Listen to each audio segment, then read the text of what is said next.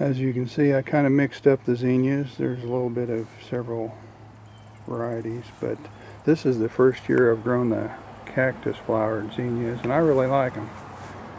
I'm planning on growing them again next year. I'm going to save some seed from them, see what happens. But I thought I'd share how they look. Some of them kind of have a tendency to change color a little bit as the flower gets older.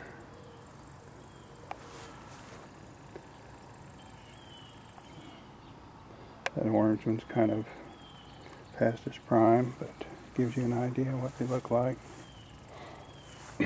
I'll go over to another corner of the yard where we got a couple of orange ones. We'll take a look at those.